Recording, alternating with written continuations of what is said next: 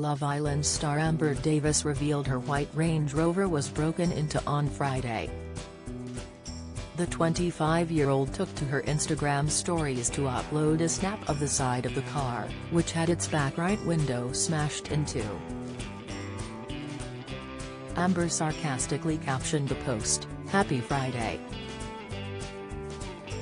Earlier that evening, Amber had shared a picture of herself and her co-star before his debut on stage for the Back to the Future musical.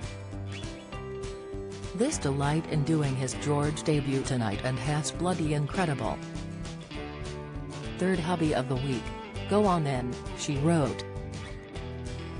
Since leaving Love Island, the star has taken part in a few stage productions, including Dolly Parton 9 to 5 and Bring It On. She recently landed the role of Lorraine Baines in the Back to the Future musical. "I am over the moon to be joining the West End cast of Back to the Future, the musical at the Adelphi. Lorraine Baines, I'm coming for you, let the fun commence. At BT Musical 2022-2023, she revealed at the time. Earlier this year, Amber talked about Love Island and how she wouldn't appear on the ITV2 dating show if she were to enter it now. She won the dating show in 2017 alongside her ex-boyfriend Kem Cetinay after the pair met and fell in love in the villa. Despite winning the show, Amber admitted that there's not a chance she would appear on it now because it has become too vicious.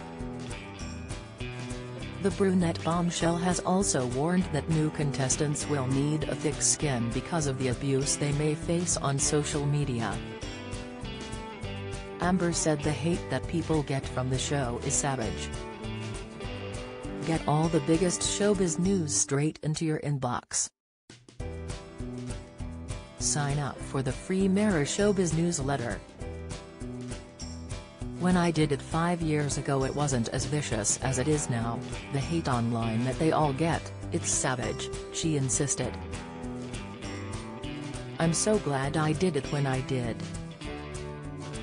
I was only 20 when I won, and when I look back I think, wow, I was really strong. The new contestants need to have a good support system and a really thick skin," she told The Sun. Amber previously admitted that she wishes she attended therapy sessions after her stint on Love Island. Speaking to Roxina Falsi on the Moments That Made Me podcast, Amber said, "I've experienced so much and yet in lockdown I was the saddest I've ever been in my life.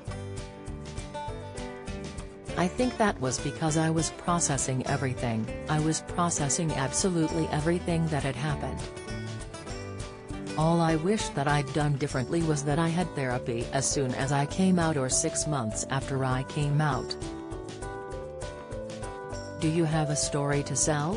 Get in touch with us at webcelebs@mirror.co.uk or call us direct at 0207 29 33 033.